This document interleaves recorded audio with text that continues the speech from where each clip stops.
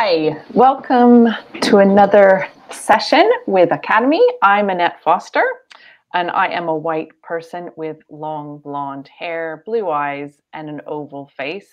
I have a black jumper on, and I'm sitting in a somewhat pretty much white room with just a lone bookcase in the back, a very small bookcase in the background. I am here today with Bobbi Elman and Tanya Atkins. Would you guys mind giving us a physical description? Bobbi, do you want to go first? Sure. I'm also a white middle-aged woman, but with like sort of reddy, kind of purpley, pinky, I don't know what colors are going on in my hair. Black rimmed glasses, black shirt in a room that is blurred out, but it's kind of pink with a very big bookcase in the background. Yeah, thank you. So I am a white woman. I have my hair tied back, it's kind of blonde. I'm wearing glasses and I'm wearing a green leopard print shirt in a rather colourful room, which has got gold and green wallpaper and a teal wall. Thank you very much, Tanya. So today we are discussing autistic hyperempathy. But first, we always ask a few questions of our guests. So the first question for you is, who are you and what is one of your dedicated interests or specializations? And obviously, we know there's loads that lots of people have.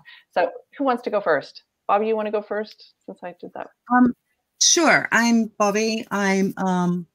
I call myself a consultant and trainer of the autistic experience. I've been doing it for sort of around 16 years. Have a post-degree in autism. My special interest is 100% the autistic experience currently, and has been for probably 20 years.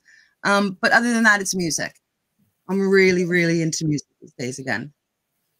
Fabulous. Yeah. Cool. And Tanya? Yep. So my name is Tanya, as I've said before. God, what is my autistic specialization? A little bit like Bobbi. So I'm a consultant, trainer, and advocate. I've been working specifically with and for autistic people for about 7 years now, I think, and previous 10 years before that with various other different groups. And what's my, I'm very driven by injustice. So anything that's relating to autistic experience and injustice, I think for the past year or so, it's been heavily influenced by social care and social care law. So at the minute, it's a lot of FII, so fabricated induced illness. And I think one of the biggest passions is probably educating people, especially autistic people, about what it means to be autistic and helping them make life a little easier for themselves. So that's probably one of my biggest driving passions.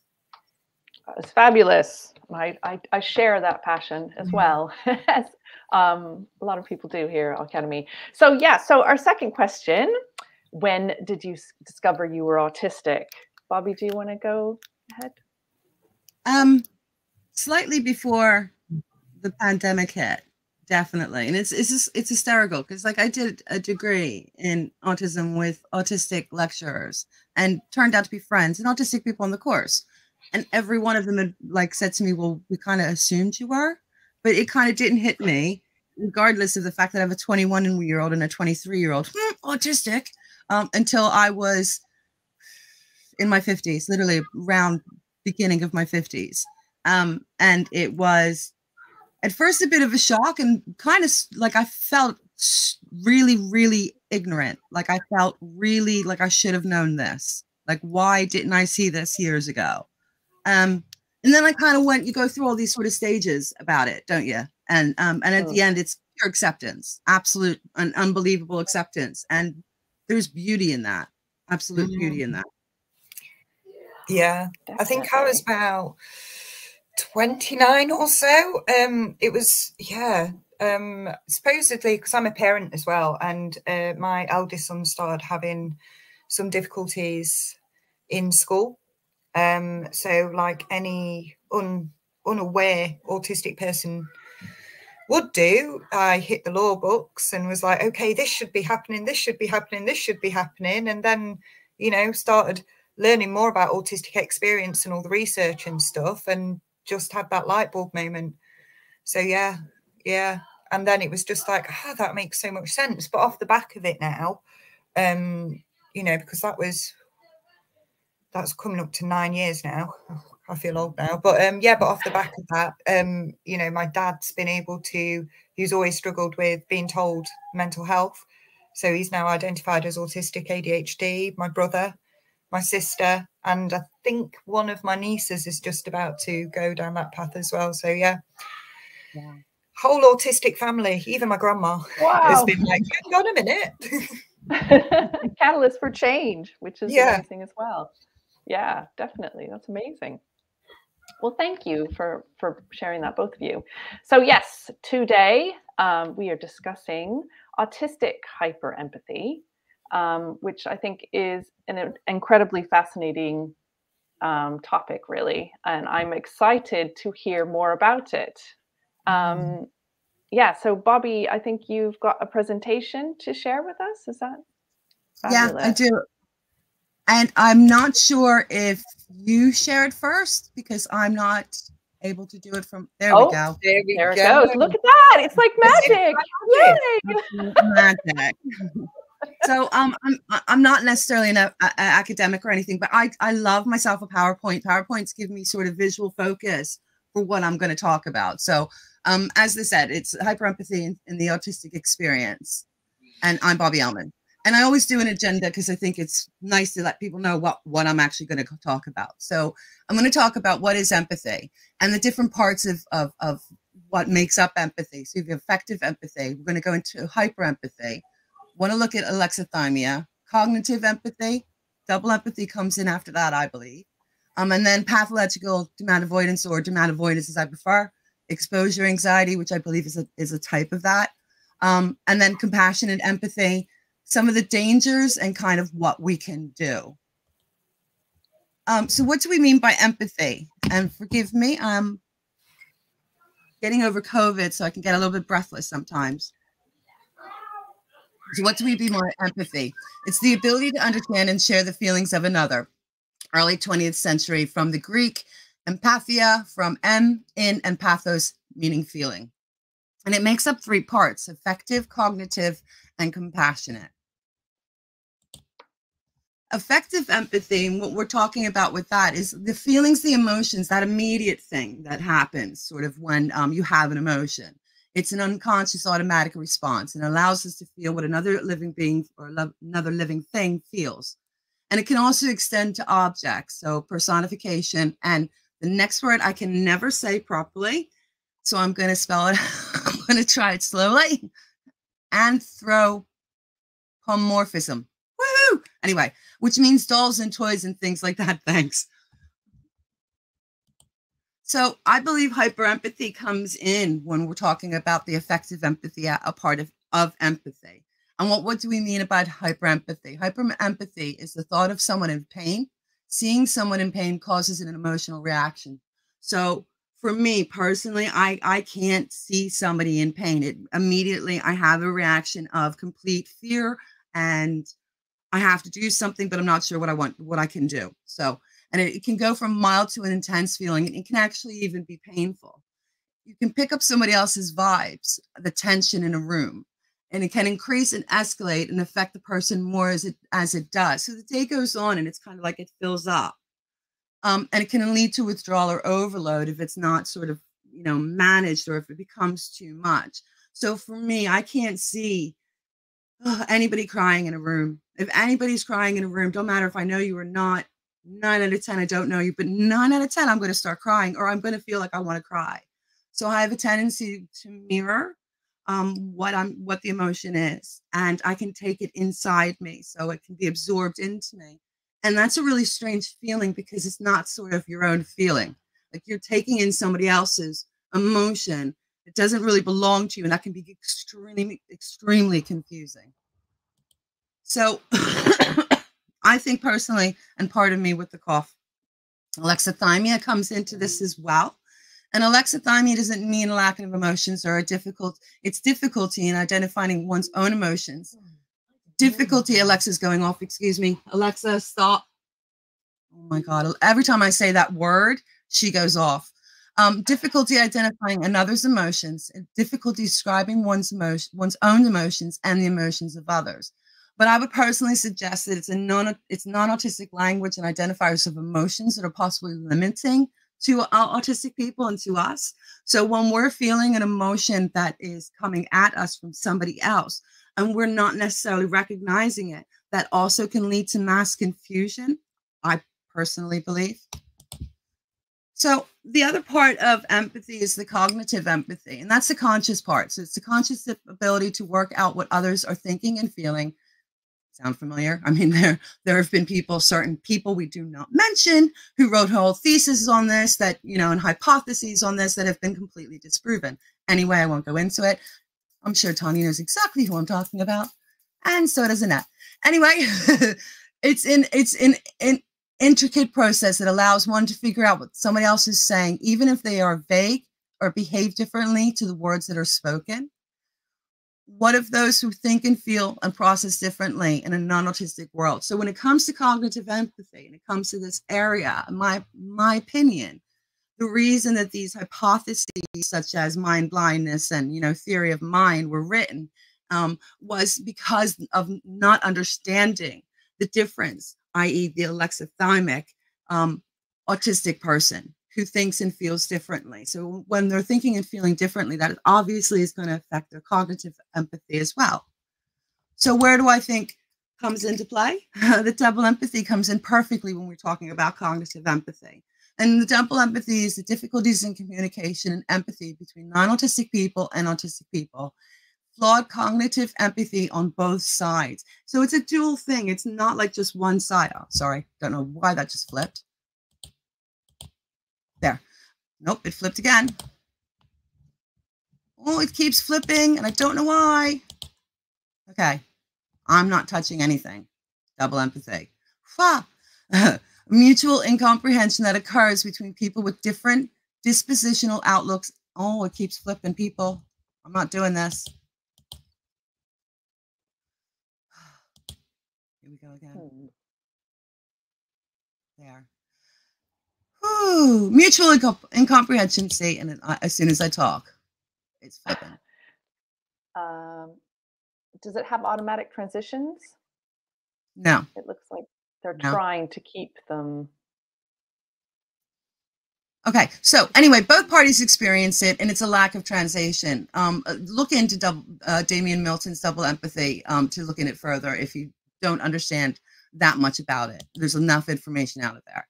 So anyway, I'm going to go into how does it affect people with pathological demand avoidance and what I call exposure anxiety, or what my friend Donna Williams called exposure anxiety, which is the excruciating sense of audience to one's own existence. So the idea of attention on oneself cannot be tolerated. So I see it as a type of demand avoidance.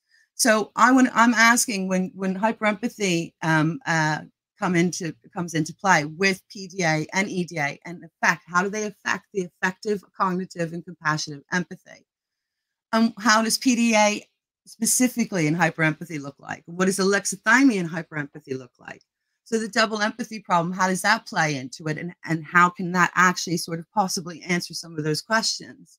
And can somebody with pathological demand avoidance or exposure anxiety is alexithymic and also be hyperempathetic? I'm going to say yes, because I have two that are exactly that. Exactly that. They feel like their emotions are on their skin. They do not like when somebody's upset in front of them. They don't know how to handle it. They don't know what to do with the emotion when they were much younger. And it was because they couldn't put a name on that emotion, because what they felt was slightly different. So the need for autistic experience in emotions and having words for them, I think, is extremely vitally important. Anyway, I'm babbling. I talked about babbling earlier. I'm babbling now. So when we're talking about compassionate empathy, part of empathy, we're talking about the feeling concern for somebody, but with an additional move towards an action to mitigate the problem. It's empathetic concern, and it moves us to act to help however we can. Now, I would say, again, my children being hyper empathetic, having to deal with alexithymia, having to deal with exposure anxiety. When it comes to compassionate empathy, it is all there. But how to deal with it, what to do with it, can be problematic for them, because they sometimes need the person who needs to help to tell them how to help them. And if they don't have that, they don't always know what to do next. And that's, again, why I think the stupid theories came into play, but I digress. So what are the dangers that can happen? And it took me like 50 years to come to this. It honestly did. So the dangers are, you can attract extremely unhealthy relationships, because somebody can understand that you're very, very hyper empathetic, and they can feed off of that, specifically a narcissist. And I don't throw that out there lightly. I say that very, very firmly, having experience of it, you know, and it can lead to abuse in that respect as well, you know, emotional abuse on top of it, because if somebody knows that you're very hyper empathetic and then plays on it, that's an extremely abusive, toxic relationship. It can lead to draining and burnout, absolutely, because you're trying to support so many others, but you might not have your own support. You might not be supported. It definitely leads to anxiety, multiple sources of anxiety, from worrying to feeling others' emotions. I mean, when you're taking on and taking in somebody's emotion because you are hyper empathetic and you don't know what to do with that, and that builds up in a day, by the end of the day, you're completely wiped out, you know, and it does lead to an emotional outburst, or can lead to a meltdown, without a doubt. And boundaries. Pardon me, too much too soon, knowing where the boundaries lie, having no boundaries at all. And sadly, self-medication and even, you know, addiction can result in it. And it's all based on this idea of hyperempathy is, you know, what they call feeling too much. So what can we do? I say understand empathy deeply, hyperempathy, and what it actually means personally to the individual. Because then you can sort of understand how that person works, and you're helping them by not abusing the fact that they're hyper empathetic as well. And I don't say that lightly. Work on advocacy.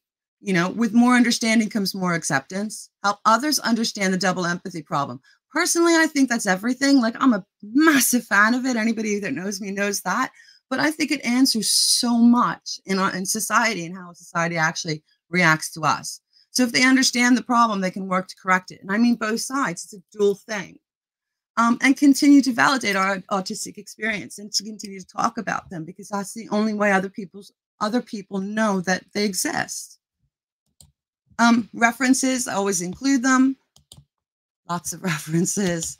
That's me, my Facebook, my website, my email, my blog. And thank you very much. And that is a 3D rendering of somebody that my youngest created in media recently, and it's part of a game that they're doing. So I had to throw it in there. Wow. Thank you very much. That literally is the end. That's great. Thank you. And I go fast, and I'm sorry about that. No, it's really good. I think this is such a huge topic, and I have such an interest in it because, you know, in a lot of ways you've described me. I've always been hyper empathetic, discovered that I'm alexithymic as well, on the scale of alexithymia, but that the two come together. And I've spoken to a lot of people now, kind of supporting autistic people, and a lot of people say, can I be both? Because I feel like I am. But there's not really room for that within kind of the definition, you know, of what it means as an autistic person to be empathetic. Tanya, did you have your hand up? Yeah, I was just thinking, in my experience, you know, I work with an awful lot of children, young people, adolescents, even some adults that have like had pretty traumatic times going through mainstream education, etc. And may have a whole host of other issues. But my experience is it tends to be the higher, you know, the more difficulty you have with identifying your own emotions, the more hyper-empathic you tend to be. So I would say, in my experience, the two go hand in hand. You know, I'm alexithymic, and I completely struggle to differentiate between what I'm feeling or whether I'm picking it up from somebody else. But instead of thinking that I'm feeling everything, it's always somebody else's feelings, until 3 days later I realized, and oh, this happened, that's my feeling. So I would definitely say the two go hand in hand. And I do wonder as well if it's something that we're born with, like, because I always think of emotion as a bit of a ninth sense, really, because it's a reaction to some input in a way. and it's very much based in sensory regulation. So for me, that just makes sense in my kind of hyperfant brain. But I do wonder if it's a product of having to mask and having to be very aware of other people and their reactions to you, and maybe turning that pattern spotting skill that we've got in some way to tune into other people. So if they're behaving in a way that's unsafe, that immediately makes us unsafe. And really the only thing that we've got to do, I mean, babies do it, babies mirror as a safety mechanism. So really the only thing that we can do is it an extreme form of mirroring? Is it an extreme form of being able to guess what that other person is thinking, feeling, so we can understand what actions are going to be next? So that's always been a bit of a chicken and egg question for me. Yeah, no, it's a good one. I think that it's really interesting to think about that, and I think that there needs to be a lot more research on this, really, because you know, it seems that autistic people are trying to figure it out just you know, as we go along. And you know, I remember one time I was speaking at this one time at band camp. I don't know, that just came into my head. Sorry. I was speaking at an event for autistic parents. And I was describing my experience, which was similar to what Bobbi was talking about, of kind of like being an emotional antenna of the room, you know, walking into a room and looking around and going, oh, that person's not very happy over there. Oh, that person's really, you know, and not even being able to describe it necessarily. And being very confused about what was my emotions and what were other people's emotions. And a parent actually speaking up and saying, you know, my child is doesn't speak, at the time they said nonverbal, but I would say doesn't speak in mouth words. And they said, you know what, I've always felt that about my child, that they were, every time they walked into a room, that's what they felt. And I thought that was really interesting, that, you know, that was kind of a shared experience that we had, that I could explain because I speak in mouth words about, you know, it kind of like, oh yeah, that is what it is. And also the people pleasing element of it. And I wonder, yeah, because it's not like I walk into a room and go, everybody's happy, because I tend to take on that it's my fault that those people are unhappy. I did as a child. I'm learning now that. Yeah, no, I'm known as the mediator in my family growing up, and I can say that now because there's nobody left in my family. But I was known as the mediator, and same thing with friends. I was constantly the mediator, and the reason I became the mediator is fawning, people pleasing. It was to make everything just calm down because of drinking in that emotion and mirroring that emotion. I couldn't mirror it. I wasn't allowed to mirror it in my family, so I just absorbed it. So I became a mediator and masked massively, to be able just to go, okay, calm down. Yeah, it's that overwhelming, almost safety need for everybody around you to be in a regulated, okay state because you cannot cope with it. The other thing as well is that if I'm around autistic people that are struggling, it's far easier than it is to be around neurotypical people that may not have regulated emotions at that time. And that's what makes me wonder, is it to do with the amount of cognitive work that goes into figuring out what's going on, and then that need for kind of like emotional safety, so you're not kind of picking it up constantly, which is really bizarre considering my work, because I tend to run towards it as well. So it's this constant push-pull factor, isn't it? But yeah. So yeah, hyperempathy, yes.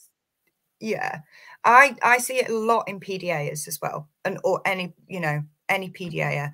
And I am absolutely sure that PDA, especially because of the interoceptive differences that we now know come with that kind of profile, I'm wondering if that kind of demand avoidance, or that avoidance of being responsible for other people's emotions or taking that on, is rooted very much in that emotional overwhelm.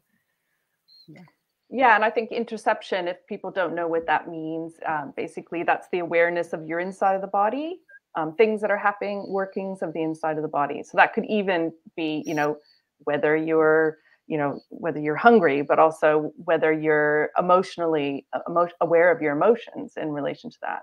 And I wanted to come back if Chloe could put that, or put that mask back up, because I thought that was important as well, that some people can become hyper empathetic due to drama, e.g. hypervigilance due to violence. And it's quite interesting because I think so many autistic people experience trauma just being autistic in a neurotypical world. So, yeah, you know, once again, the chicken or the egg, you know, or do you have to have a certain kind of, you know, already be hyper empathetic to, No, I think it's a really strange one, but I agree with what Kieran Rose says. I'm yet to meet a non-traumatized autistic. I think that makes up a huge part of what neurotypicals would label as traits or symptoms. But yeah, I'm yet to meet a non-traumatized autistic. So it is which comes first, the chicken or the egg. But I suppose really it's like, how do you deal with it? How do you live with it? Because for me, I can remember it wasn't until I was in my 20s. And I still struggle with it now. So mid to late 20s and what are boundaries? Because nobody explains what boundaries are, do they? It's just this real abstract concept. And if you've grown up fawning and masking and all the rest of it, I often find myself having to explain boundaries, but realistically, it's probably only something myself that I've understood in the past 10 years throughout via my community as well. But and that makes it easier to manage. And I think it's always as well coming back to that Bearden's golden equation. Do you know when they talk autism plus environment equals outcome? Yeah, it's understanding that the environment isn't just about the physical, it's about the energy, it's about the things that you're exposing yourself to as well. So that helps. But yeah, it's yeah, definitely.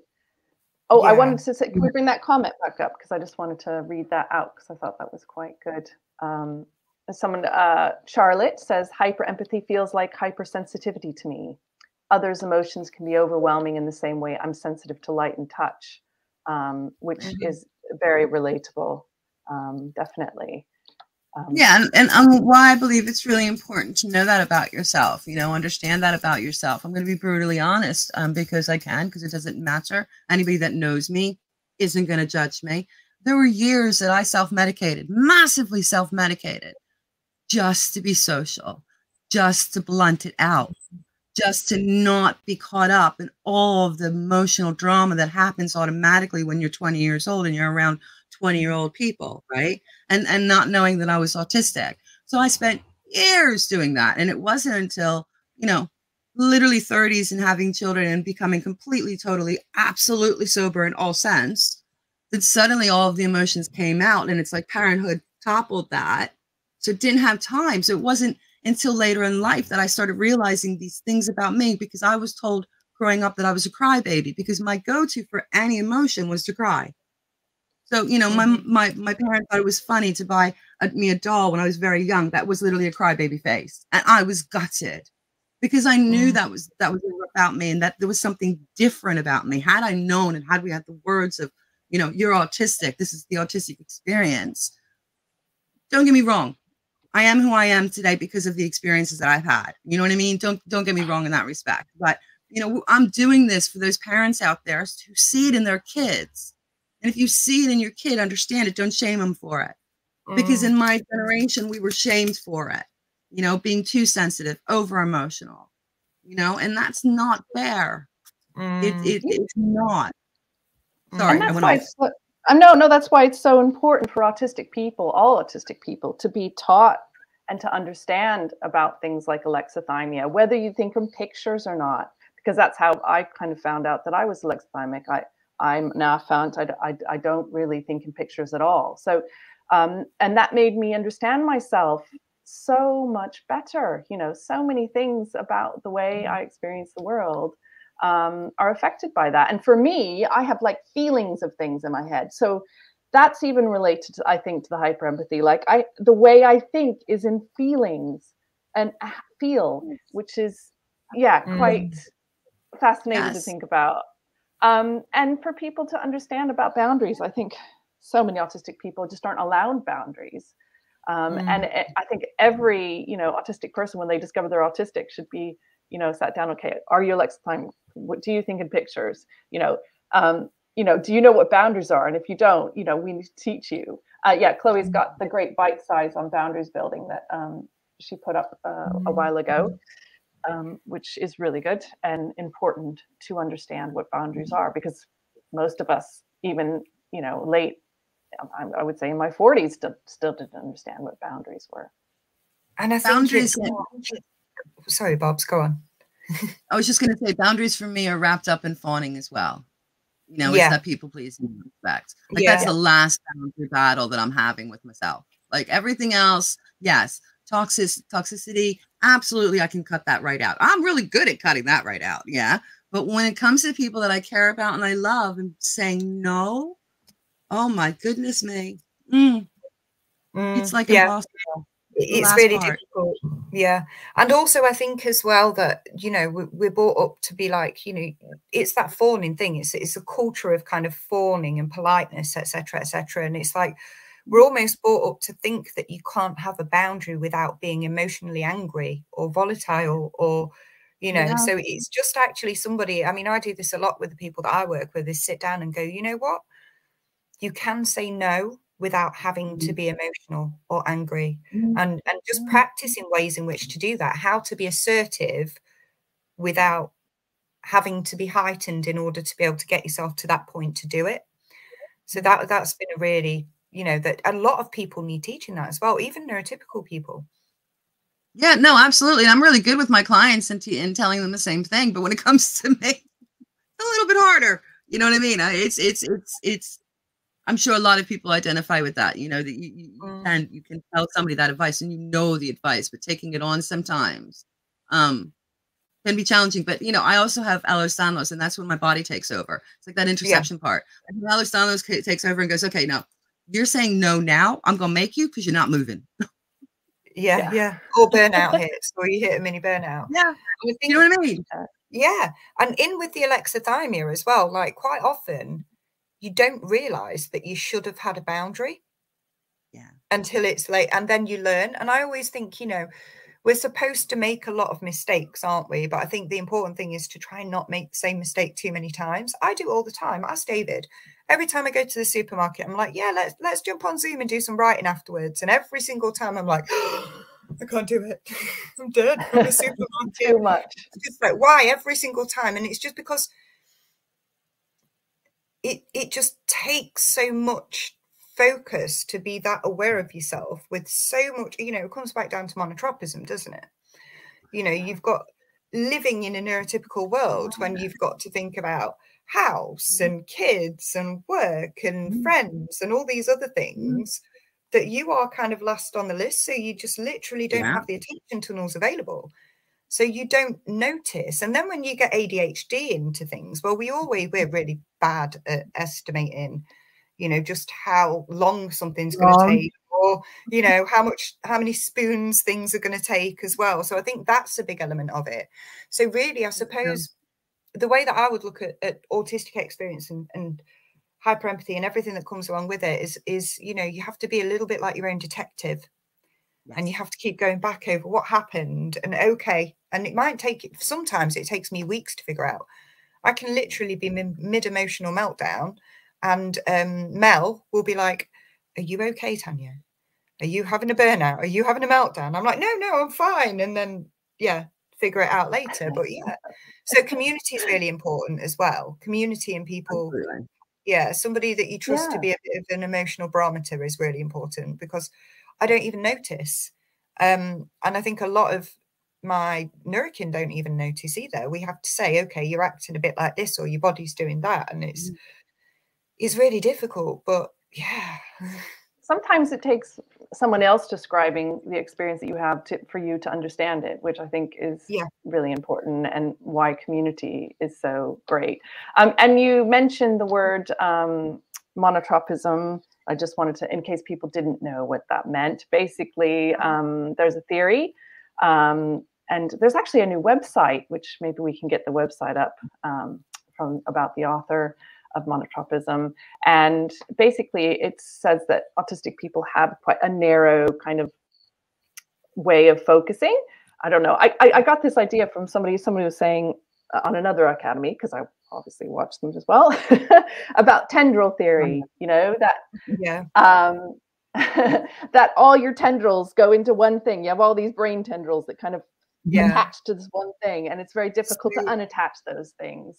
Monotropism, in a real kind of basic breakdown, is I use it in everything. It's the basis of apps, and and there's a session coming up with Chloe and Kieran in July on monotropism. I think I might actually jump on because it's so my thing. But basically, that we all have a finite amount of attention to give, regardless of neurotype. But neurotypical people are polytropic thinkers, which means they're able to split that attention in a shallow kind of way across various different topics, subjects, and because they're not deep into it, they can flip between each subject quite quickly. But autistic people, and it makes sense as well because of how much information we take in through our senses, we can't puddle dwell like polytropic thinkers, neurotypicals can. So we kind of have to go all in, but we've still only got this finite amount of attention. So if and we've also got unconscious attentional tunnels as well. So it's about sensory regulation. Sensory regulation is a massive unconscious attention tunnel from us. It's managing our emotions, figuring out what's ours and what's other people's. So we have to go deep into things, and we get into a flow state. And once we're in there, pulling us back out can be incredibly traumatic. So that's inertia. But definitely looking forward to monotropism, because if you get monotropism, everything kind of builds from there. Anyway, I should be like a salesperson. No, it's great. It's autistic movement. Somebody said I was working with a lot of autistic people for my PhD, and somebody was saying, neurotypical people say autistic people don't move, but I think we move more, and I think that's definitely the case. I think that we actually move more, and it's not just stimming; it's just to express ourselves, which is interesting. And there was we're masking. If we're not moving, we're masking, we're anxious. Exactly. And I think there is a lot of masking of kind of affective empathy, which you talked about first, Bobbi. And I think somebody brought that up in a comment, a couple of comments, which maybe we can bring back up. But I know that about myself. You know, if someone's crying, I will cry. And a lot of times I get upset and I don't even know why. That's the other thing that very alexithymia. But I think it's really important to kind of talk about those different types of empathy as well, because that's so immediate, isn't it? It's just like it's uncontrollable. That's the whole point. It's uncontrollable. It's not something that we can actually control unless we mask. And even when we mask, it's really hard to maintain that. You know what I mean? Does music do that for you as well? Like I can't hear kids singing. Or I can't hear I know I'm building and I'm holding something in and I need to have a good cry, but I'm masking too damn hard, excuse my language. I'll throw on a specific piece of music and it's like floods. It's like the angry, stupid, ugly cry. You know what I mean? Because I know so when I say music is sort of like an interest, it's also emotional release for me, massively. And I use it for emotions as well.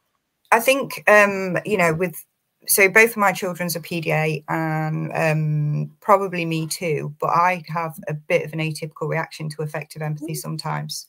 It makes me almost angry because my first response is always fight. So if somebody else is, not all the time, especially if I can fix something, but if I can't, it almost makes me angry and agitated and other people's urgency as well can do that. So I have to be very aware of that, and I have to mask that very hard because it almost feels like somebody is demanding emotional spoons from you, and it's not their fault. And I would never act on it, I would never be awful about it, but it can make me very angry when other people are upset. And that's part of hyperempathy people don't talk about, is that there's areas of triggers. So I know for a fact if I see a certain type of person, which I won't go into, that caused trauma with me, I automatically have a reaction to them. And learning why, and learning that I was hyper empathetic and why I was having that reaction, You know, that's the part that people don't really talk about, that they can trigger you too. Absolutely trigger you. So there's no sense that you got angry with certain sort of demands. Of course it does, or certain, you know, expectations upon you. I think we almost unconsciously account our own spoons as well. Yeah. So when it comes out of left field and you're not expecting it, that can be incredibly overwhelming as well, because realistically, what we're constantly trying to do is have this internal battle of keeping regulated. That's part of being autistic, is you are constantly learning everything you can about autistic experience, being around neurokin, learning from your community. Some of us even go to university to learn about it. And it's all about maintaining your own regulation and conserving spoons. So we do subconsciously account energy for what's happening. And I think that's why we need a lot of the time to know what's coming next. Because I think that we absolutely need to, you know, corner off those spoons. So if there's something that's coming in that's really big and emotional, the instant drive is going to be fix it really quick. Or for me, sometimes get really angry because it feels unconsensual. It feels like a violation sometimes. Yeah, and I think I see justice as an autistic emotion as well. And you know, having that strong emotion to that. Yeah, and I want to get to this comment as well. I think hyper empathy, this is Beth, makes grief especially difficult. I have personally found that I feel others' grief more than my own and have to be alone in order to feel and process my own grief, which can make the process longer and harder to navigate. Ooh, I understand this. My mother passed a year ago, and to be honest with you, all of the stuff that I'm dealing with, a lot of lawyer stuff that I'm dealing with, has made it so that I have had to compartmentalize this sort of grief for a while. And that's when music like catches me automatically. All of a sudden something will come on and I'm just like, oh yeah, and I'm there again. So it does 1000%. I believe hyperempathy can make grief very, very, very difficult and very different.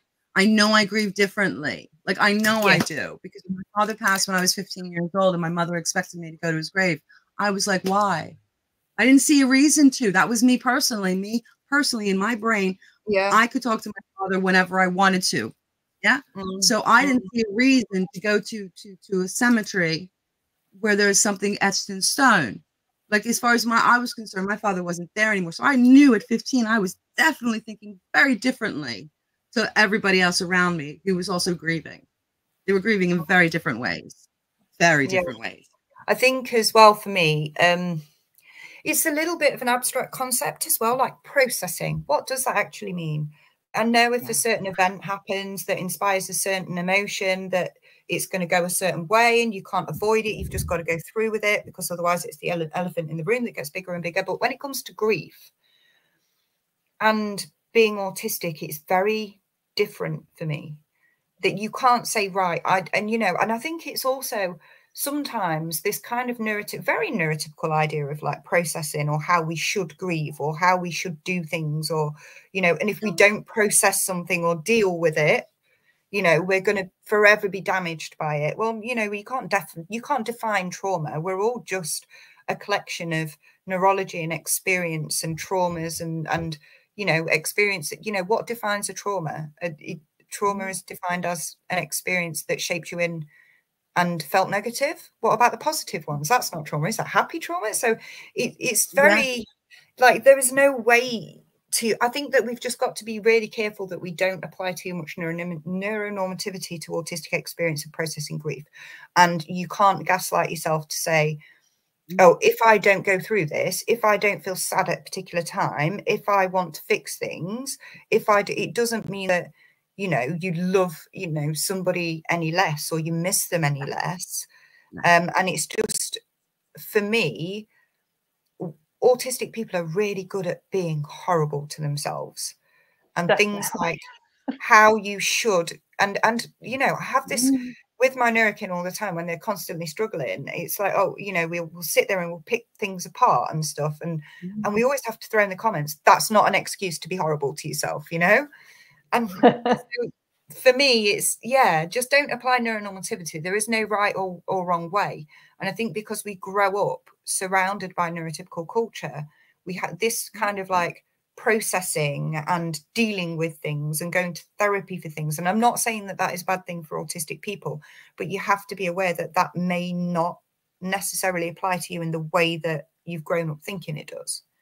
So if that even makes sense. And yeah, I mean, you can think about processing, like that person said, I need to be alone. I need to, you know, process it in my own way, and whatever that way is, and however long that takes, that is okay. And the most important thing is to be kind to yourself, because once again, that, you know, we find every way possible to beat ourselves up. So, and talking about that in relation to men as well. So we have Northern Aussie. As a male, it was difficult to grow up in a small northern town and show emotions. I would inevitably suppress them. And I think that is very much the case within our society, that's, you know, suppressing emotion, especially as a hyper empathetic person. You know, I know that, you know, and I don't know what it's like, you know, to be, grow up as a male in a society, but I can't imagine, because I suppress my emotions all the time, because I know people have judged me based on my, you know, affective empathy, based on, you know, just crying at a, like, oh, that's unprofessional, or, you know, oh, that's, you know, that's a little naive, or that's, you know, young. Why, you know, why can't you do that? What were you going to say, Bobbi? No, I just raised my hand in agreement, but like, I totally understand this idea of holding in and masking your emotions, because, you know, you're going to be judged for them, completely judged for them. And I think, you know, female presenting people, female born people, trans female people deal with this on such a massive level, especially autistic, because we are constantly seen as being over emotional anyway, right? And I constantly battle this because I've got 2 boys now. My youngest male born, they incredibly hyper empathetic, incredibly emotional, right? And I refuse to have them branded as being weak or irrational or anything like that, because they were just as emotional as me. And I sort of saw how I dealt with it, and what came my way about, you know, heaven forbid I be emotional about something. You know, oh, you're so passionate about this, and oh, it's too much passion, we need to dial it down. Well, that's all emotion, right? So with my youngest, I refuse to have them be altered anyway by that. Do you know what I mean? Like, I tried my best in raising them to say, you know, if they were upset, yeah, cry, feel free to cry. That's the emotion you're feeling. What, you know, feel that, understand it, so that when it comes again, you recognize it. Like, it's really important. If you need to show it, there's no problem in showing it. And thankfully in my family, nobody cares. You know, you bawl your eyes out here. Nobody cares in that point of judgment. But it's an area that we deal with and the community deals with. And I think the marginalized members of our community deal with extremely on a daily basis, you know, constantly. And especially if you're hyper empathetic, and especially if you're dealing with alexithymia, you know, and not necessarily understanding, you know, what to do with that compassionate empathy that you're having because you're young. It all becomes all very complicated. Sorry, I'm going off again. I saw it. Yeah, I was just looking at this comment, actually. I went to logical lists and organizing mode when my dad suddenly and shockingly was 22. So yeah, I do this.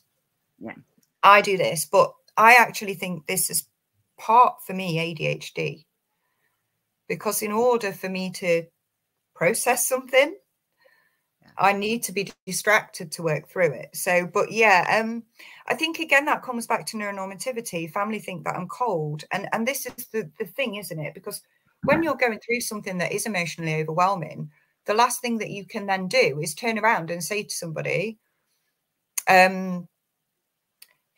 Chloe's just popped in the comment, she's not ADHD. They are. You know, the last, I forgot, I've lost my train of thought completely now, but you know, the last thing that you want to do when you're literally on the edge, and this comes back to keeping yourself regulated. If that's what you needed to do to be able to keep yourself regulated and to be able to do the things that you needed to do, because, you know, emotion is a very overwhelming thing. And we need to be regulated, and we're constantly trying to keep ourselves out of meltdown if we can. We just do. So it makes sense that autistic people do that, because that's how they deal with it. And there's no right or wrong way to deal with anything, really. And also, I always think that if your family think you're cold, or, I mean, this is probably, I'm pretty out there anyway, but what other people think about you is really none of your business. And obviously, if they've lost people as well, there's a lot of projection there as well. There's always a lot of anger, isn't there, when people lose people and stuff. I went through that. I went through that in June, you know, and I was, because I was the one that was left in the property of my mother for 2 weeks, packing everything up. Suddenly I was the heartless one. I was the cold one. No, I'm the one that organized the cremation. I'm the one that organized her. I was with her when she passed. I organized her removal. I organized everything because that's what I had to do. And exactly what you said, Tanya. It was me going into the ADHD part of me that says, organize, organize, organize. This is what needs to be done. Do this, and then afterwards, possibly you'll have time to deal with the emotion. Do you know what I mean? And you know what? It's normal. Neurotypical people do that. Do you want to pay cash or check with interest? You know, do we want to go through this now? Can we afford? Can we account the spoons to go through this now, or is it going to catch us later? And that's not just unique to autistic experience, I don't think. Yeah, and I think I'll just read out the rest of the comment. I still haven't processed it properly, as the imagery is distressing, but my dad's family thought I was cold, and that couldn't have been further from the truth. I'm now 38. And probably this person thinks in pictures, which is Chloe, yes, hyper font. That makes total sense to me, that actually it's traumatic to even think of it, because it's so visually there. When, you know, when Chloe thinks of something, they're in it. So that makes sense that it would take time for them to kind of to deal with that and be prepared to step back into that moment, where for me, I can't do that. So it's possibly I'm even more emotional, probably because that's how I process it. In a way, I process through feelings, which is really interesting, just to think the difference in the way that people think affects how we communicate in so many ways. And I think we can have a bit of both. Sorry to interrupt. I wonder if we can have a bit of both, because for me, when I was with my mom when she passed, so that image is, and I'm there when I think of it.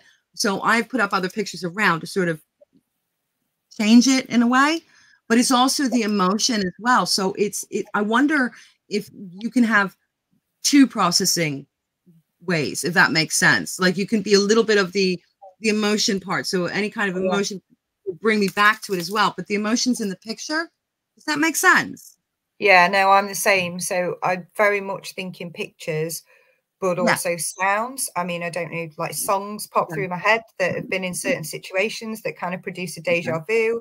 If you've ever been sat in an Aucademy social with me, literally every 5 minutes, it's new song lyrics coming out, and it's always really inappropriate as well. But also feelings. So the feeling comes straight back up for me, and it's overwhelming. It's massively overwhelming. So just all the things for me, which is massively overwhelming, which is probably why I avoid it a lot, because that's what I need to do. But yeah, so one of the advantages to being a hyperfan as well is the ability to shift that quite quickly. Or it could be a disadvantage, because then you may not process. But yeah, it's really, it's quite traumatic. When you don't think in pictures, it can be frightening, as I don't have anything to hook the emotions into. That's very true. Yeah. And not being able to describe what that emotion is to yourself, and just, and, you know, there's a certain emotion I kind of attach to depression, which, you know, when it happens, I think, oh no, but I don't necessarily really know what that emotion is still. It's kind of a dark hole, really, which is quite interesting. Make up your own word. Yeah, I know. You know what? That's the best thing that like me and my family have done, instead of like trying to apply neurotypical words to emotions, because, and not just that, but like neurotypical emotions are so basic, aren't they? You've got like happy, sad, depressed, joyful. Nobody ever just feels just one, well, maybe neurotypical people do, just one emotion at the same time. There's always a different flavor of this, you know, probably 1,000 different flavors of happiness. And I always try and do it through physical feelings as well. Like, how does that make me feel in my body? Because it is a very physical thing for me when I react. Yeah. I was a TA for years, for 8 years. So, and I worked specifically one-to-one. And before I left, they were putting me in with groups of kids, autistic kids. And I'm supposed to carry on the SLT work, social skill. Oh, you can imagine. But they gave me these pack of emotion cards that I'm supposed to be working with these, like, excuse me, 5-year-olds, 6-year-olds with. Half of the emotions I didn't recognize myself. Like, I had to look them up. Like, what, you know what I mean? And like you said, like, you know, does anybody have just one of these facial emotions on their face? I mean, what about the ones, the microaggressions and the micro things that we notice? Because we can see the changes in the faces, right? So I ended up using a mirror with these kids, and I said, you show me you're happy. Do you know what I mean? It's like, it's better for me to have them understand their own emotions and what their own facial features look like when they have that emotion than just come up with these stupid cards of these kids that are showing these emotions that I don't even freaking understand what they were. I mean, what does bored look to you? Seriously, because for me, it's the resting bee face. That's bored to me. Mine just sounds like meh is definitely an emotion. Yes. Or sorry, that's an emotion. Or is an emotion. You know, that's how I experience emotion. Do you know what the other factor is as well on hyperempathy, which is a massive, massive thing for me? I get secondhand embarrassment so bad. So bad. Cringe, yes. Oh, cringe. It's the worst. It's like panic attack inducing for me. Yes. Oh, I have to turn TV shows off when they're like that. I just can't. I can't. Like The Office, right? Everybody's into The Office. A couple of friends of mine, not everybody, a couple of friends of mine are into it, like the American version and the British version. I can't watch him. He makes me cringe. Mr. Like, Bean, slapstick comedy again, makes me angry. It makes me angry because I'm like, you are making me cringe. Why are you making me have this experience? But then because of the emotional connection, you know, and the fawning and the masking, every time that it just brings up that emotion of embarrassment, which then links back to every time you've probably not understand something social or put your foot in it or done something embarrassing. Oh my Lord, it's incredibly traumatizing. So yeah, so the cringe thing for me, like the effective empathy crying stuff, fine, not, but yeah, so even watching people perform, even if it's not particularly embarrassing, and that comes back through to exposure anxiety as well, I think. It's total exposure anxiety. Absolutely. I sometimes struggle to watch people perform, not because it's embarrassing, but because of the exposure that's involved in that. So, and it's that cringe thing. Would you describe exposure anxiety? Yeah, go on. So yeah, exposure anxiety. So I was really close to Donna Williams, who is an autistic author and artist, and she did everything.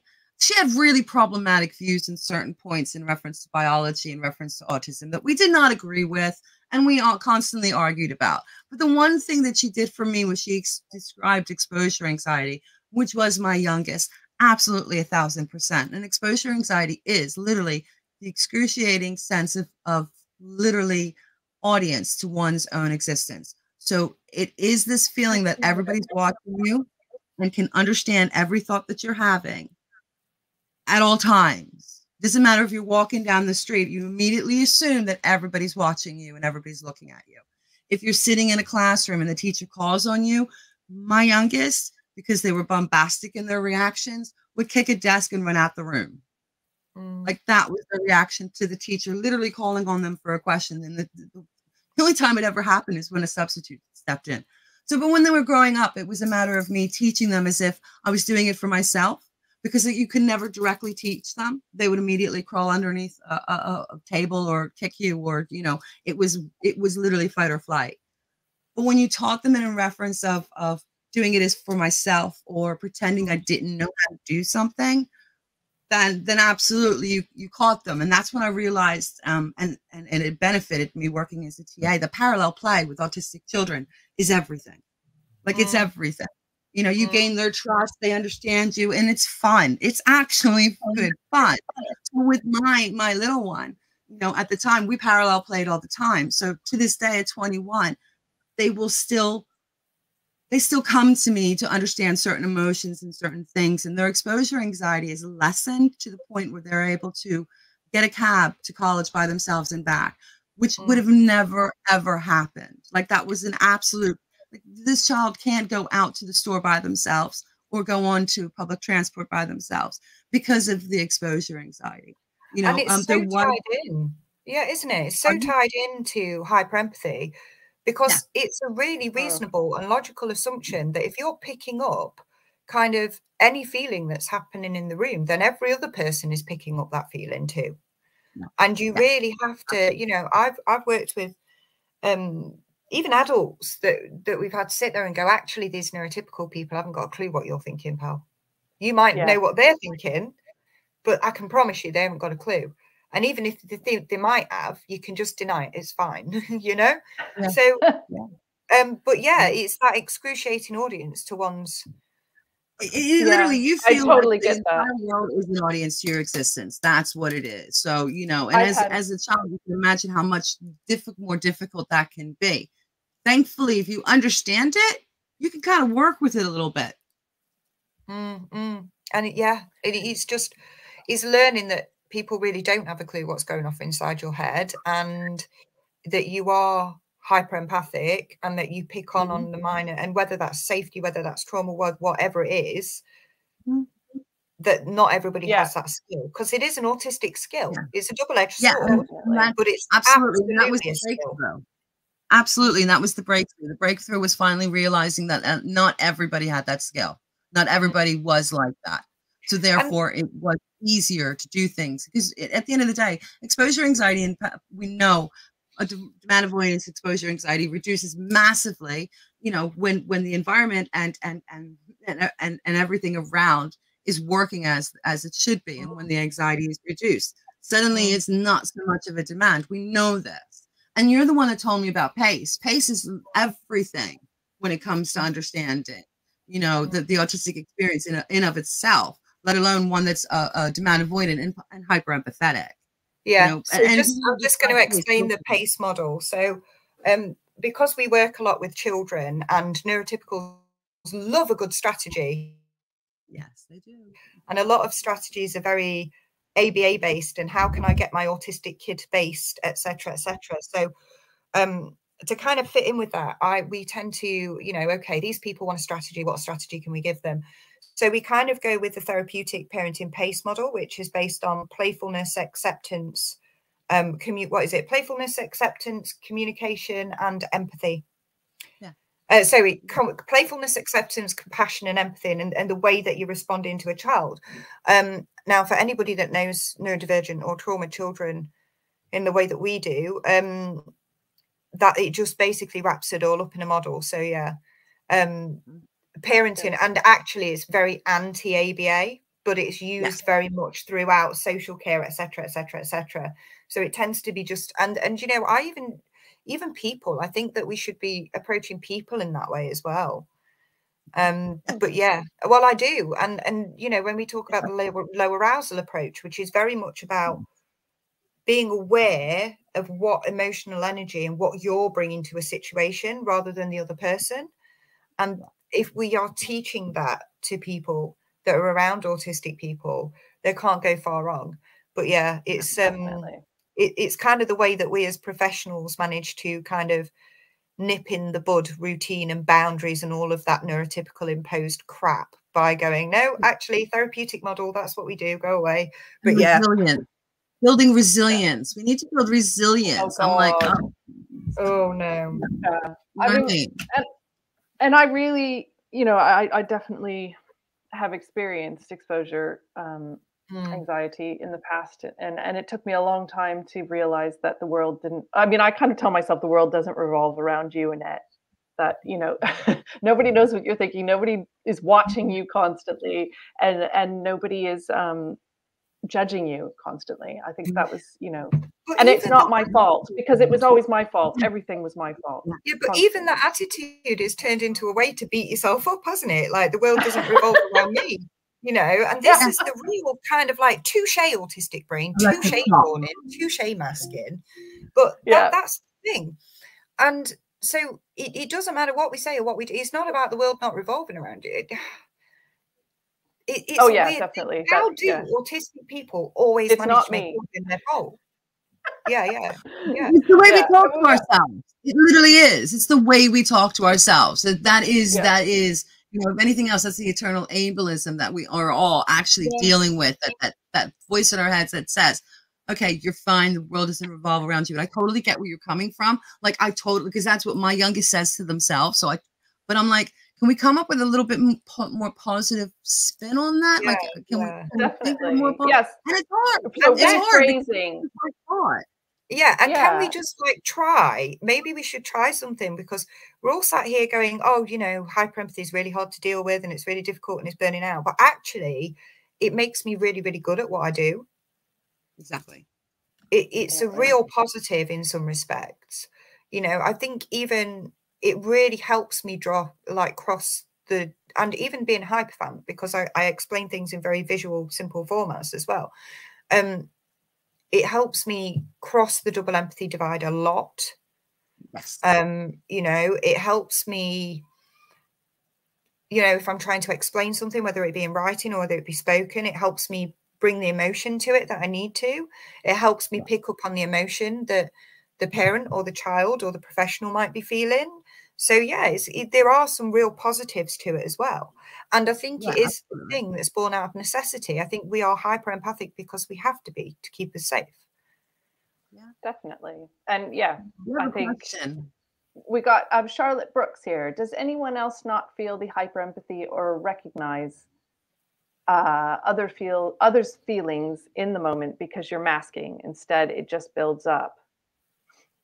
So they don't, not feeling the hyper empathy or recognize others' feelings in the moment. I think definitely. And I think it builds up just like sensory exposure and builds up. And I think we get overwhelmed by things that we're not consciously aware of as well. And it depends on that monotropic attention. If you're in a specific environment where you're trying to manage sensory stuff, social stuff, other people's emotions, etc., etc., etc., and for your attention to be pulled in that way is not always going to be, and that's okay. And I think as well, we have to be responsible for our own emotions a little bit as well. So we can't really beat ourselves up for not recognizing others. Yeah, definitely. Yeah. And I do think, rephrasing all those things. And it's a constant learning process, isn't it? Because I'm constantly telling other people to rephrase all the negative words that they've learned to turn in on themselves, you know what? Ableism. We're a product of our environment. We're a product of the way that society speaks and how we read, especially as researchers or people that have gone to uni. I mean, you've read research about autistic people. That's all I'm going to say on that. You know, when somebody when you tell somebody you're autistic and they go sorry, and we're, you know, so the big things we are aware of, but the little nuanced stuff, you know, it's a bit like there's a lot of real insidious racism and sexism and classism and things that we don't experience. You know, it doesn't mean that we're bad people, but it's a constant battle yourself to not be ableist to yourself as well. And you don't even realize that you are doing it most of the time because it's just how we grow up. But yeah. Oh yeah. It's a strategy. It's also the strategies that we do. Like I said earlier before, like there was a time in my life, I know for a fact that I self-medicated, and there was a reason I was doing so. So it was masking because of the work I did at the time. In my 20s, I worked, you know, in restaurants and stuff. Of course, I'm going to be masking if I'm a waitress. Come on. So, you know, masking. and then needing to release because I'm taking up, because being hyper empathetic. So, you know, every argument that's happening between customers and stuff, I'm sort of like, you know, suddenly on edge. And then literally going out, getting drunk and dancing all night. Like that was the routine, you know, so we also do that too. We kind of put our, you know, different strategies in place. And thankfully it didn't take me too long to realize a better strategy than that. You know what I mean? And that self-medicating wasn't actually going to always work because it's always going to be there kind of thing. Well, it's a spoons extender. It's a spoons extender, isn't it? That's what self-medication is, whether it's alcohol, drugs, whatever. Yeah. But yeah, I mean, also, you know, it's a spoon extender for that period of time, and then it takes more spoons later, doesn't it? So it's not really an extender. I think as well, the hyper empathy thing as well, and I see this a lot, and I'm going to try and explain this. It's not necessarily a bad thing. Sometimes you seek that out. Sometimes you seek the big emotional experience out as well. So I think very much it can be quite an enjoyable experience. Not enjoyable. It's like a stimmy experience to dive into that kind of emotion with somebody else that's theirs. And I think in a way, it's like a bit of an interoceptive stim. It's like Bobbi was saying, sometimes I want to feel sad.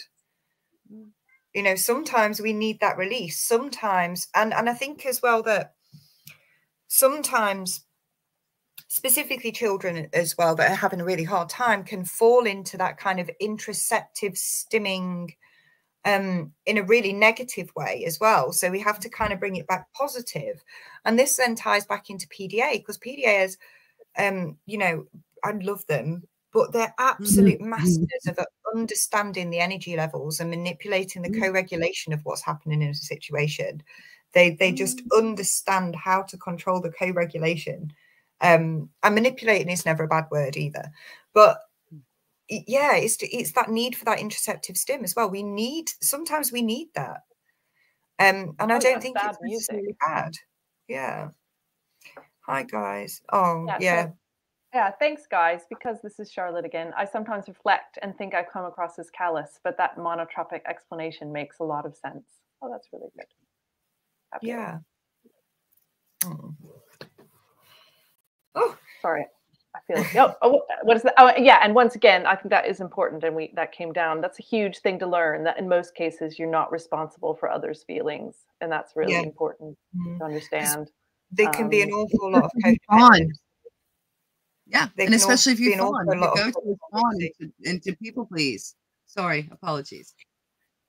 It's codependency as well. There can be an awful lot of codependency, I think, as well with it when you are hyper empathic, and the codependent person isn't the person that needs you; it's the person that needs to be needed. Actually, so that was an interesting learn. But yeah, and it can be that interoceptive stimming kind of thing as well. But yeah. We have to be really careful, and we have to be careful of bumping into people. Oh, I often become mute when talking about feelings, whether mine or someone else's. So people would say, have no empathy. And that's it, isn't it? That's it. And I think that's the thing. Like sometimes I'm in a situation where I do not know what to say because I'm so overwhelmed by the emotion of what's happened. Like there's no words. And then I just end up going, and just you described my youngest in one hit. Literally described my youngest. That's exactly my youngest. And it is that, and it's because it's I think because alexithymia comes into the play as well, and the hyper empathy sort of intermix, and it is literally I don't know what to do. That's why I'm saying what I'm saying, that parents, when you see your child in that situation, you need to tell them what to do, or tell them what is a possibility, because in my understanding of my youngest, when they explained it to me, they're stuck. They literally are stuck, and they want to help. They want to do something, just have no idea what to do and how to communicate it. But I even have that now.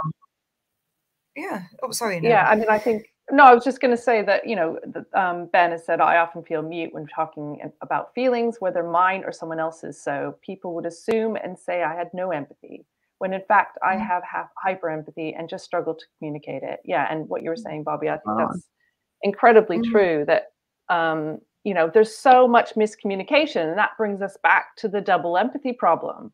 You know, the idea that actually autistic people don't have, you know, perspective taking ability when it comes to, you know, neurotypical people, but it goes the other way. Neurotypical people don't have perspective taking when it comes to autistic people. You know, the way we experience the sensory world, and in that, the way we take in all of that information affects the way we think, the way we communicate, the way we feel, the way we move, everything, the way we socialize. Non-autistic people cannot perspective take what we experience on a daily basis. And there's a real miscommunication constantly. Autistic people are totally basically misunderstood. Yeah. And this comes into, I mean, even if I've got a friend that's having a hard time, I tend to shut down because, you know, I've had those years and years and years of gaslighting where you're aggressive, you're blunt, you say the wrong thing, you're too black and white, all the rest of it. So the thought that's coming into my head is, oh my God, I know they're having a really hard time. I know they're going to want to talk about it. I'm going to say something wrong. I'm going to hurt them. I'm going to ruin my friendship. So you know, it's that anxiety as well, isn't it? And that's hyper empathy, because if you didn't care about the person, you wouldn't be thinking that. Yeah. Okay, so I've got to say right now, you helped me massively in June of last year. Yeah. You were amazing with me. Okay, so when you think, and that's possibly because being both autistic and ADHD, but when you think you are possibly too blunt and too rude, no, my friend, not when you're with your neurokin and not when they're struggling. You're amazing. So I just had to put that out there. But again, that's being horrible to yourself. It's the gaslighting. It's the this, that, and the other. And it's constantly having to remind you that what other people think is none of your business. I always try and think that as well. And I always think as well that if I do upset somebody and they don't talk to me about it, then I can't have been that important for them in the first place. Or they're not going to address it, or, you know, because ultimately we can only be responsible for ourselves, can't we? Yeah, and that's the boundaries you were talking about earlier and having to put them in place. It's all that comes into play with the boundaries, you know. But yeah, it's just a whole lot of hyper empathy is rolled up in. It's got its negatives, it's got its positives, but it's just all rolled up in a whole lot of internalized ableism, self-gaslighting, masking. Yeah. Challenges and strengths. And strengths. And there's lots of strengths and challenges when it comes to hyper empathy. Oh God, that's so funny. Can you access the slide somewhere, please? Yeah, I got to figure out how I can get them, but I'm sure I can give them to Aucademy in some form. So yeah, absolutely, they'll be accessible somehow. I promise. As she says. Oh, fabulous. That's great. Yeah, I don't mind. I don't mind putting them out there. Oh, so yes, like put them on a PDF on the website. Absolutely not a problem whatsoever. But okay. I mean, I think, is there anything else that you wanted to talk about? It feels like a natural kind of. I think we've gone over under it and through it, haven't we? Like been on a bear hunt. Yeah. I mean, we haven't. The only thing I was thinking is. I really liked, you said something about your children, I think, Bobbi, emotions on the skin. And I thought that was a great kind of, you know, analogy of what it feels like to be hyper empathetic, that, you know, you feel, I used to describe it as like my organs were on the outside of my body and that people could just kind of touch them whenever they wanted to. Can I ask one thing? Did you not do something in reference to writing on your skin? Well, I mean, or was it? Yeah, I mean, I write on my fingers. No, there was a project where somebody wrote words all over your arm. Oh no, that was me. That was me. Yeah, I wrote all the words. Yeah, all the negative words all over. I saw a picture, and that reminded me of hyper empathy. Like that literally reminded me. I didn't get a chance to see the words. I didn't see close enough to see what the words were. But I was like, oh my God, that's like exposure anxiety and hyper empathy, like in one hit. It was amazing. You could possibly send me a link to sort of know more about that. I would be really interested. Sure. Yeah. I don't have the images on the internet right now. I'll have to do that. Yeah, but that was 2015 before I started my PhD. I was kind of just a person with autism at that point. I didn't know what I was doing. Well, I always say that with my art. I don't know what I'm doing. And then you figure it out afterwards, but probably to do with all sorts of art's things. One of those things like boundaries and processing, isn't it? It means different things to different people. Yeah, but no, that, you know, that was my experience of internalized ableism. So it was basically all the words that people called me and that I called myself as an autistic person, you know, at the point in time undiagnosed or just diagnosed. But that makes sense that it would relate to that would look like hyperempathy as well, because it's that intensity of the emotion and how much of it you're kind of soaking up on a daily basis. And how much of it you think other people can see as well. Yeah. Yeah. See everything. Another tangent. My apologies. No, that was good. What is someone said? Oh yeah, yeah. I used to Sharpie marker. I'm not going to answer that question. Northern Naughty, by the way. Oh, that's great. Oh yeah. Oh look, we've got it somewhere. I think that's on Facebook somewhere. But that's one of the images. Yes, I've got loads. I saw. I need to. Yes. Yeah. I've kind of abandoned my work on social media as an artist because of my PhD, but I need to get back to it now that I've actually finished my PhD. I did an interview. Yeah, I did an interview last week with what was his name? Dwayne, American, about being an artist and an autistic artist. Dante, not Dwayne.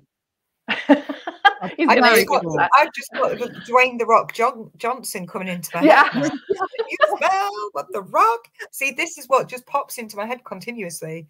It's not pictures. It's See, I love it. Yeah. No, it's great though. I mean, I think I was talking to somebody that they think in words, and I definitely think because I was like, how do I memorize things? And I was thinking, I think I do think in words, so that's probably how I memorize.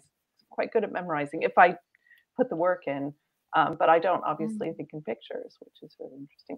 But once again, I digress. Okay, let's to end.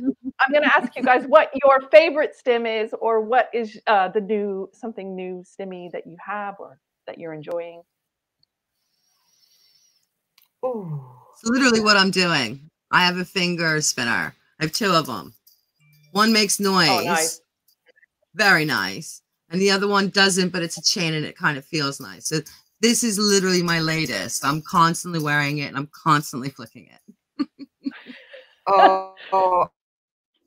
I think mine's favorite stim, anything squishy, anything proprioceptive. So I literally sat here with my legs, because I'm quite hypermobile, so with my legs like wrapped around each other twice, my hands in between my thighs like squeezing, constantly proprioceptive seeking. So anything that's squishy, not weighted blankets though, they just don't really do, they're just not enough. So bear hugs really. Ooh, bear like hugs. A big squeezy. Yeah, anything that's squishy. And music, because of the kind of interoception, kind of emotional stim that I get from that. I find it really cathartic. Nice. So yeah. Sounds lovely. Okay, and what is your favorite form of potato? I'm so American, French fries.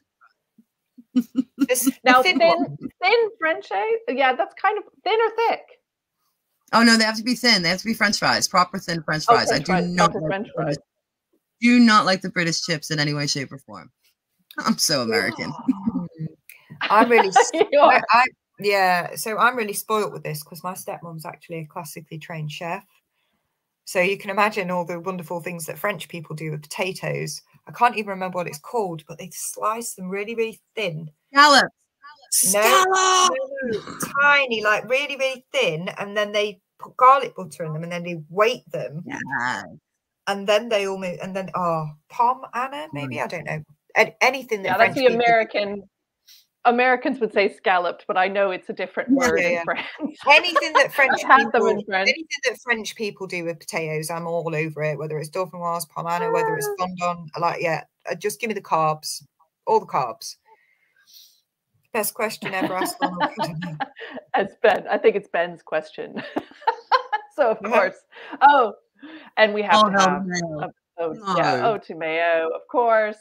No, salad cream. Salad cream. Sorry. Equally. Salad cream all the way. Hashtag Miracle Whip. I'm sorry. I have a jar in my fridge. Hello. You're the only person I've ever spoken to on Aucademy that actually said Miracle Whip. Because I always talk about it and people are like, what the hell is that? Are you insane? Wonderful. Yeah. Yeah. I'm a hummus fan, I have to say. I love nice. hummus. Hummus is not a sauce, though. Hummus is not a condiment, because I don't think you have hummus with something. I think hummus itself is the meal, and whatever you're dipping in is just the kind of sideshow. No, hummus, Yeah. bread, vegetables stuffed in. Yum. Yeah. You can use it as a sauce. You have, Yeah, I but think it's you just can, not. but it's not always a sauce. It's got to be the main event, I think. No, Yeah. yes, but Nick Walker, that was their answer, hummus, which I always think, yeah, totally hummus. Yeah. Yeah, I love hummus. I live on hummus, brown food. Yes, all the way. Okay, so next week we have, where have I written it down? Next week we have communication and accessibility with Angela and Justina. I've said it wrong. Yeah, I am. What is it? Justina. Justina. Okay. Yeah. So which will educate us on communication and accessibility. And thank you all for listening and for coming tonight, and see you soon. Bye.